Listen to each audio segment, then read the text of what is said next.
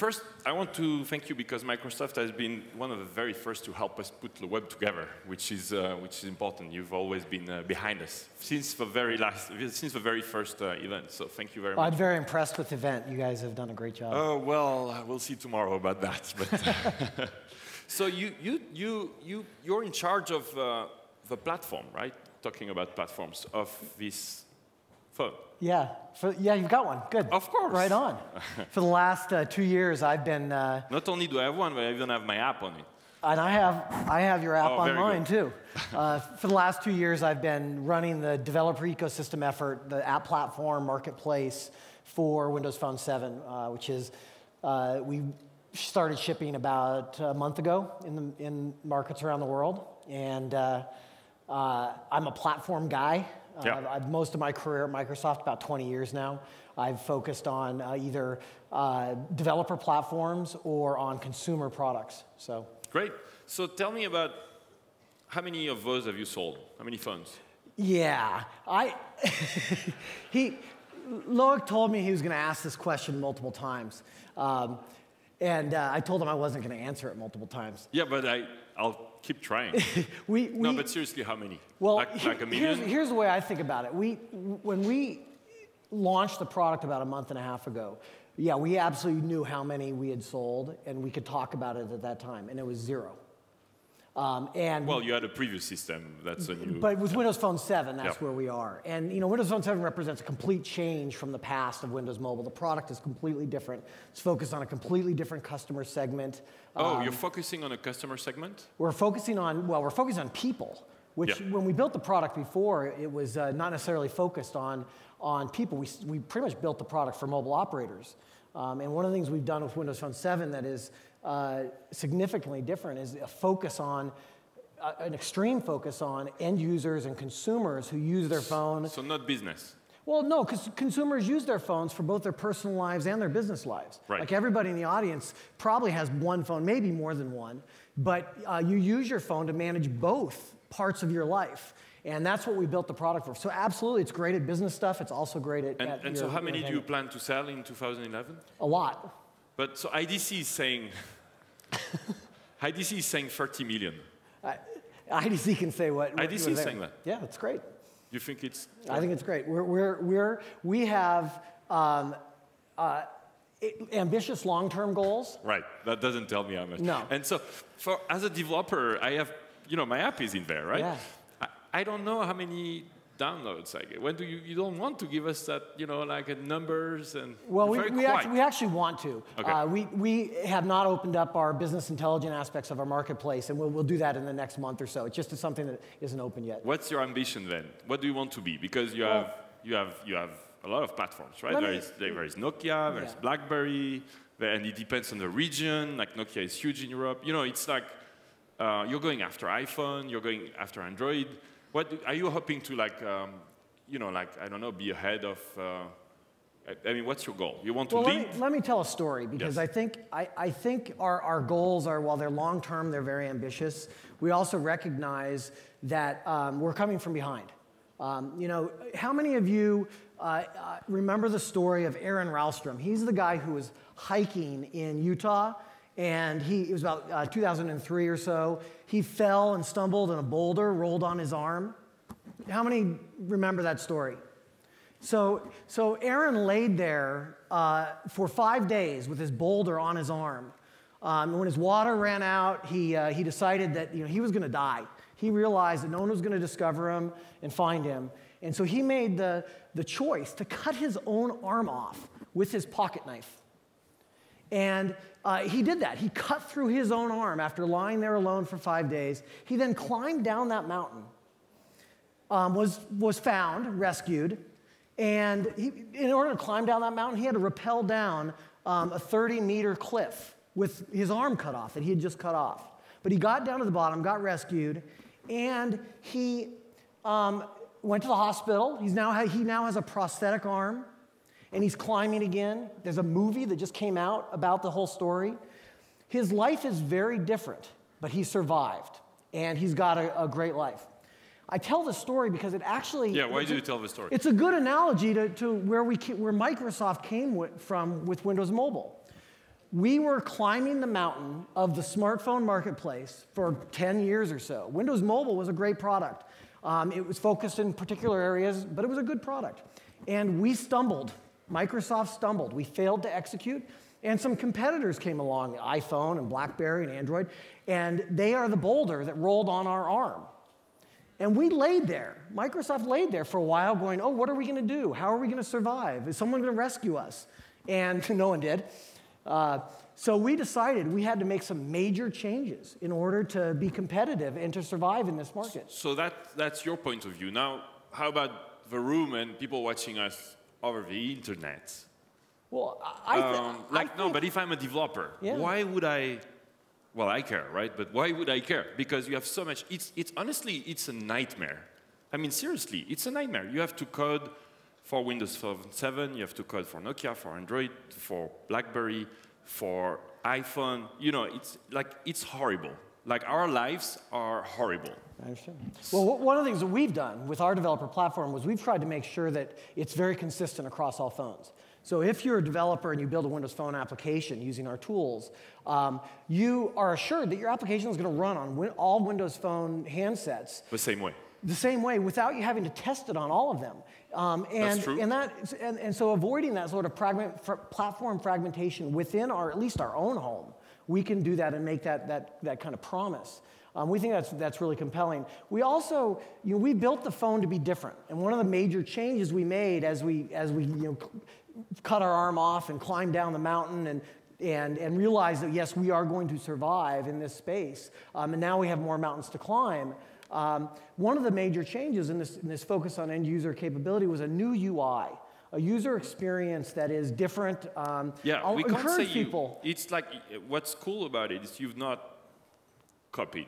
I mean, you can feel it's different. It is definitely different. And everybody who's used it, that I've talked to, and who are pundits in the industry, the typical response is, wow, that's really good. This comes from Microsoft? Yeah. And so I'm gonna encourage you. I noticed in the orange booth out there, there's actually like you mean a they're demo surprised? phone. They were expecting something not as good? Exactly. Like Microsoft does this, really? And we've got, we've built some really, really great products. And Windows Phone 7 is one of those products. And the user experience is different and engaging. And it provides developers an opportunity to do something different as well. It's not the same old same. So what else can I do different? Well, if you look at the types of applications that we have. You have a lot of games, right? We have lots of games. The Xbox Live is built into the phone. But that's your own.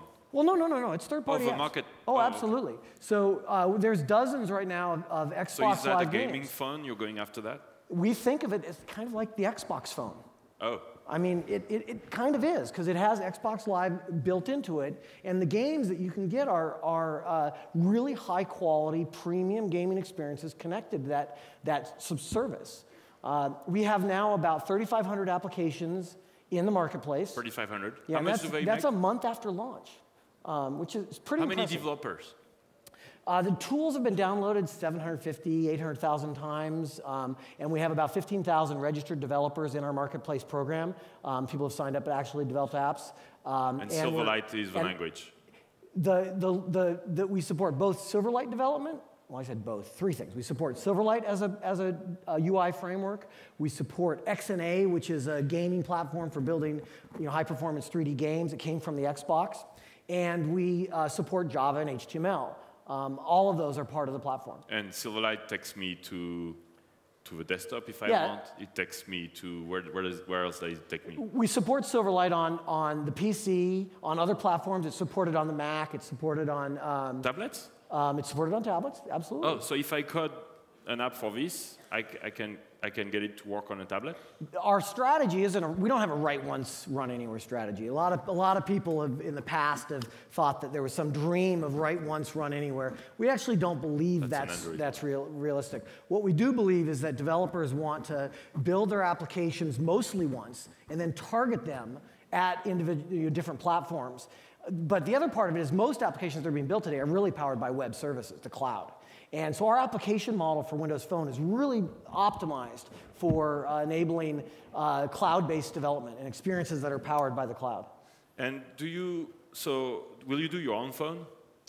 I don't think so. I think Google has just announced our strategy is to focus on working with our device manufacturing partners to enable a variety of hardware in the marketplace. We currently have 9 different models of Windows phones available worldwide, and they all have their own unique characteristics. And we think that users want that level of choice. Like some of them have slide-out keyboards. Yep. This is the one that I have. The Dell, one you have right? don't. Yeah, The this Dell is one of the HTC models, and that's a Samsung. Yep. The Dell and the LG both have slide-out keyboards. Yep. Tablet? When do we get Windows phones? We have tablets today based on Windows 7. You can get Windows 7 based tablets today, and we're always working on what we're going to do next in the space of pure slate-like devices. We haven't really said what we're doing yet. We're kind of keeping that close to the chest. But you can tell us no one is writing anything outside I'm of this sure. room. I see Scoble over there. So tell me about the coolest apps you like the most on the... Seismic. No, well, thanks. No, don't do it. I'm trying not to mix stuff. Please don't do this, actually. That's too easy even to, Yeah, I do this thing where I tweet every day my personal app find of the day. Just this morning, I tweeted about a Windows Home Server app that connects to your home server in your house. There's an app that I really enjoy using. It's called Cocktail Flow, and it's a drink app that helps you get recipes for drinks. It's a beautiful application that really comes to life on the phone. If you want to grab me afterwards, I'm happy to show people a demo of it. Matter of fact, at 2 p.m. today, I'm doing a breakout session where I'll be talking about the application platform, the developer tools, and so forth. You're doing that was part of what we wanted to address is how can we connect with you here at LeWeb? Yeah. Because LeWeb being a platform, so we can go to a workshop this afternoon. Yes, it's at 2 p.m. It's in breakout session 1. I'm Kindel on Twitter. C-K-I-N-D-E-L. Okay. Not like the Amazon reader, it's an because E-L. Because people complain they don't have contacts, so they should... And if you want to email me, not very many people use email anymore, ckindle@microsoft.com. Okay, and what can we expect if we start talking to you? You're going to help us with development resources? You're going to... I will point you at all of the resources we have. I will hook you up with the right people on our teams who can help you. If you're a startup and you want to get onto the Windows Phone 7 platform, I can hook you up with the people at Microsoft that run our programs for that. If you have technical questions, business questions, whatever, I'm more than happy to help. Talk to me about the future, just before we well, going back to this kind of the silly analogy of Aaron and his story and where we are, we feel like we're at a place where we're now credible, and that was really our goal for this release, was to get it so that we were personally proud of the product we build. And I am absolutely proud of this. It's a great product. And it's credible. Most of the industry is looking at it and so forth and saying, wow, this is for real. It's still not, it's not the leader in the pack yet, but it's for real. And so we feel like we have a bunch of mountains yet to climb, and we now have kind of our feet underneath us. So the mountains you have to climb is, like we talked about the room, but and people watching, but like if I'm a customer now, let's talk about the customer. I show up in an Orange, for example, shop, and at Orange I get all those choices in front of me. Why would I buy this? Why would my mother buy this? Well, she's watching. That's a question about here and now, and I'll answer it real quickly just by saying the idea that we've implemented in Windows Phone 7 is a model that allows people to kind of get into what they want to do on their mobile phone and then get out. It's really optimized for glance and go, and the fact that it is a mobile phone. It's not a PC that's been crammed down into a 4-inch display. No, but you have like €1 phones. €1, that's Yeah, like you can now get on contract for €1. So that's one reason. But it's really the user experience and these integrated experience. It is the Xbox Live phone. It is a Zune phone, so it has music and video built in. It's a great office phone. It supports Bing and the Bing decision engine in a very clear first-class way. It has really deep Facebook and social networking integration with Windows Live. That's amazing. You start the phone and you don't put your Windows Live account, you put your Facebook, which I've done. Yeah. And the phone syncs everything with Facebook. Are you not afraid of losing control? I was expecting I was expecting, create your Windows Live account, and and no, you just tick Facebook, boom. So you lost control, kind of, right? We don't feel like we did. What we did is, and I started the conversation saying that we took this extreme focus on end users first. And so every decision we made in the product, we made with, does this add value to the end user? Yep. And what that ended up doing is that a lot of these things that we used to do when we thought about product decisions that were strategic and we were competitive and worried about what was going to happen next, those got pushed down in the priority order. And we said, is this right for the end user? And if it is, let's do it. And Facebook integration is a great example of that's what people want. And so it was the right thing to do from that perspective. I think it's very exciting. Yeah,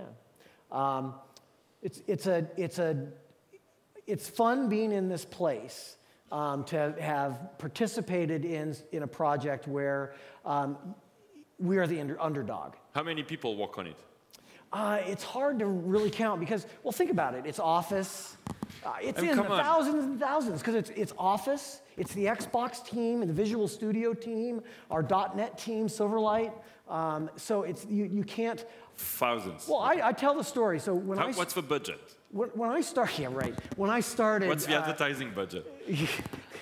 When I started working on this, you're doing a lot of advertising. When I started working on this and I joined the team, I was given the full SDK team for Windows Mobile, and it was 1.5 people. I don't know how you calculate 1.5 people, but that's the resources I had. When we launched the phone, basically 13 or 14 months later, we had hundreds of people working on just the developer tools in the application platform across Microsoft. Okay. So lots of resources. Serious investment. If I'm an Android developer and I'm interested to port it, like, do you help? What do you do for me? We do. No one who knows Silverlight or knows. We do, but I'll tell you a story. I had a developer that had been building an application for Android. He had been building an application for 6 weeks. And he came to an event because we said we had phones available and developers could come play with them.